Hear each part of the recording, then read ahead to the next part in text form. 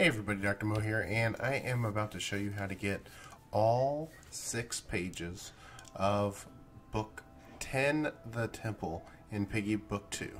Alright, so as you can see, I am flipping through here, and I've already gotten 3 of those pages, so I'm going to show you how to get all 6 of them right now. So we're going to start out, and we're going to go in the lab. We're in the lab, and right here, it is. It's easy to find, easy one to get.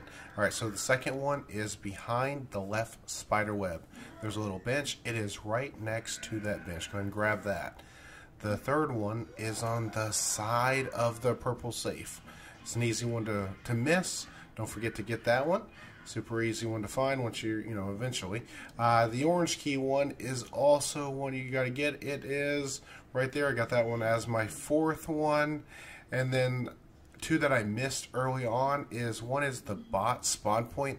There's one right here, and it's an easy one to miss. Now the 6th one, the hardest one, is right by the exit door.